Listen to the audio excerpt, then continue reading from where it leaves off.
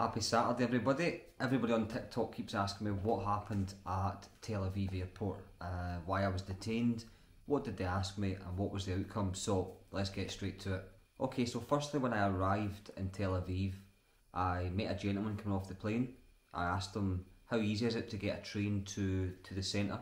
He says, no problem brother, I'm going to the centre, you can come with me. So we both walked up to border security. He handed over his passport. And that was it, it was done. He stood aside, waited on me. I handed my passport over and he looked at it and he looked at me and then he spoke to the other guy and he said something to him and the guy turned round to me and said, brother, you're going to have a problem. And at that point I thought, here we go. So he says, take a seat and I'll be with you in a while, please be patient. So I sat there for 1 hour and then someone came over and come with me. 2 people, so they led me through the airport to a quieter bit of the airport and he told me, take a seat, you're going to be going for an interview. So I asked him if I could have my passport and he said, no, I'll keep it just now, which I thought, right, okay, fair enough. So I sat there for 10 minutes and this big gentleman came out and asked me to go into the room, and this is where it gets interesting. So when I went into the room, I took my bag off, we sat down, I didn't get searched, they didn't go through my bag, nothing like that. So I sat down and the first few questions were very simple. What's your name? Where were you born? Why are you here? Do you know anybody here? My answers being, no, I don't know anybody here. I'm here for travel. I want to explore places. Where do you want to go? I says, I want to see as much as possible. Why have you not booked a return flight? I says, well, I don't know how easy it is to get about. So hopefully I'll be here for maybe 1 week. So the first few questions were pretty basic. Why are you here? Where were you born? What's your parents' names? Where do your parents work? Just simple questions at the start. But he then asked me, who am I meeting here? I says, nobody.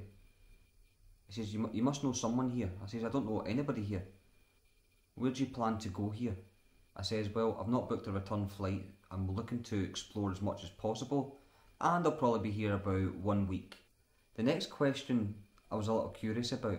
They asked me, do you have any plans to visit Afghanistan and Iraq? I said yes. And he looked at me and he went, really? I said, well, you're telling me to tell you the truth. My thought behind that was perhaps they've maybe seen me comment somewhere on social media that I planned to go there, and maybe they were just asking to see whether I was going to tell them the truth. So that was one of the first questions they asked me and I thought, maybe they've looked at my social media. So I said yes, I do have plans to go there. And he just looked at me and went, really? And I said, yeah, well, you're telling me to tell you the truth, so that is the truth. He then said to me, do you know, I have to tell you something.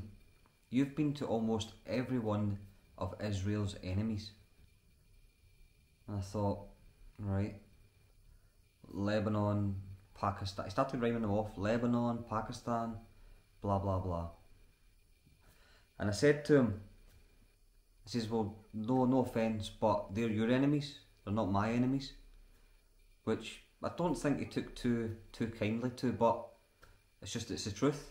So then we went through every one of my videos on YouTube and he had to stop at every bit. Who's this? What's this? So we started off with the Egypt videos. I went to Garbage City. You'll see it on the YouTube videos if you scroll down. Why did you go there? Who did you meet? Who do you know? And this went on for several videos. I was in Jordan recently and I went to the Palestinian refugee camp Al Wadet. So I went through the video. Who's this person? What did he say? Why did you go there? And who's this person? Do you still have their contact details? Asking lots and lots of questions. We practically went through that full video. At one part of the video I go into a local Palestinian's home and he's talking about how they raise money for the Palestinian prisoners. And as this is playing, he's looking at me and I'm going, I was invited in there. I don't know who these people are. I'm just documenting my experience. That's all I could say. So we're going through the videos and it gets to Syria. I have to ask you, why are you going to these places? Why are you going to Syria? I said, well, I've been told there's some very nice people there. a very nice place, and it's somewhere that you see on the news. I wanted to check it out. I mean, let's be honest, no right-minded person goes to Syria. That's what he said. And I says, well, it's not against the rules. I can travel to Syria if I want. They're not my enemy. So we go through all the Syria videos, and he says, why did you name this video Crazy Border Crossing into Syria? I says, well, you've got to be a little bit imaginative when you're coming up with thumbnails and titles for your YouTube videos. I says, watch the video and you'll see that I've not done anything wrong. So we go through the video, that was fine. We're going to the next one. Who did you meet in Syria? Did anybody give you anything in Syria? Have you been back to Syria? Do you plan to go back to Syria? No. Then we get to Pakistan. So he's going through the videos in Pakistan. Why did you go twice to Pakistan? He says. I said, well, the first time I took not well. I was unwell, and Pakistan's a big country, so I wanted to go back and explore it more. He says, I just find it strange that you've been to Pakistan twice recently. Did someone ask you to take something back for them? I says, not at all, I love Pakistan. And I said that to him. I says, the Pakistani people are the most friendly people that I've ever met. I have no hesitation. Not sure how well received that comment was, but I says, I love Pakistan. I absolutely love it. And I've got plans to go back again. So we're going through the Pakistan videos, and he says to me, and this is something that I found very strange. He says, are you a Muslim? I said, no, I'm not Muslim. He says, but I'm looking through your videos here, and you go to a lot of mosques. You went to a mosque in Amman, you've been to several mosques in Pakistan, you went to a mosque in Syria. I find it very strange that you're going to all these mosques and you're not a Muslim. I said, well, some of the mosques are absolutely beautiful. I said, most of the countries that I've visited so far are Muslim countries. And he just looked at me, and then he looked back at the computer, and he says, do you plan to become Muslim? Do you want to be a Muslim? I says, honestly, hopefully after all my travels are finished, I'll have an answer to what religion that I want to follow. And he just looked at me. He says, can you speak Arabic? I says, no, I can't speak a word. I couldn't have a fluent conversation with someone in Arabic. He says, yeah, I find it very strange that you're travelling these Muslim countries and you're visiting these mosques, and you're not a Muslim. I find that very strange. So I'm sitting there and I'm thinking, well, what else can I tell you? I'm just telling you the truth. I'm not a Muslim. I love Pakistan. I love visiting mosques. I don't speak Arabic, and that's it. There's nothing more to it. So we move on. I don't think he was completely satisfied with the answers, because he just kept going and staring at me. So I thought, right, well, there's nothing else I can do here apart from telling the truth. So bear in mind, I was in this interview for 2 hours, so there was so many more questions that he asked me. He then asked me if any of my parents had ties to Turkey, or if they were Turkish. Now, my parents travel, or they go on holiday to Turkey a lot, and I was just wondering, maybe they've got that on system. I'm not sure. You hear stories that before you arrive there, they know everything about you. So some of these questions were very strange. So after 2 hours, I was told to go outside, and he did say to me, he says, be patient, it's going to take a while. So I went outside, and I sat there, and an hour had passed. And I was thinking, right, come on. And he came back out and he says, you're going to have to be patient, it's going to take a while. So I sat there and I thought, right. I got speaking to one of the airport staff, and they told me that if I'm accepted into the country, they won't stamp my passport. If they reject me, then they will stamp my passport and they'll put 2 red lines through it. And I thought, that's going to cause so much problems. So I'm sitting there, and a while's passed, and truthfully, someone came out and gave me a bottle of water, and they gave me a sandwich, which I was delighted with because it had been hours.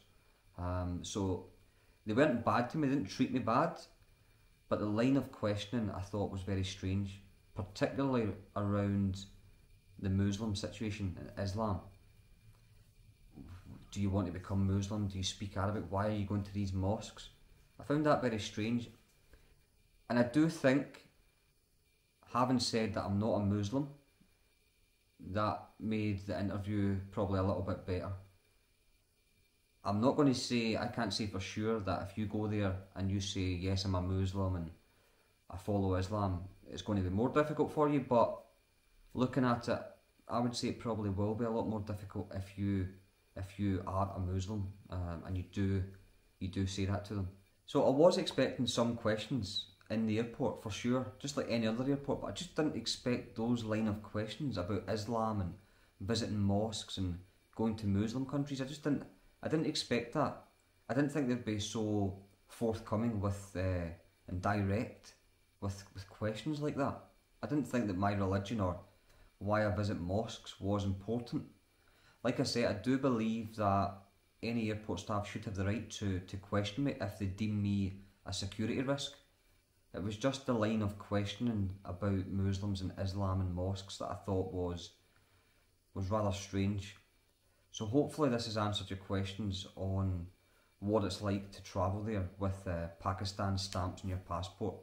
And he did say to me also, one of the big red flags was the Pakistan stamp, and he told me that straight up. So if you're going to, or you just came from Pakistan and you're going there, or you have a Pakistan stamp in your passport, be prepared to get questioned. And if you are Muslim and you've got a Pakistan stamp in your passport, then I would probably say you're going to get it worse than me. So yeah, hopefully this answers your questions. I've met some amazing people in Tel Aviv, Jaffa, Christians, Jews, Muslims. I met many amazing people. I just thought I would make this video to be honest and tell you exactly what happened to me at the airport, and hopefully it can help prepare some people who are going there in the future. I also just want to say thank you. We've now smashed 10,000 people on here, which is mind-blowing. 10,000 was my target, so now I'm pushing for more. I do highly appreciate everybody that takes time to watch the videos and like and subscribe, so thank you guys, I do appreciate it. This journey will continue and I'll see you in a couple of days.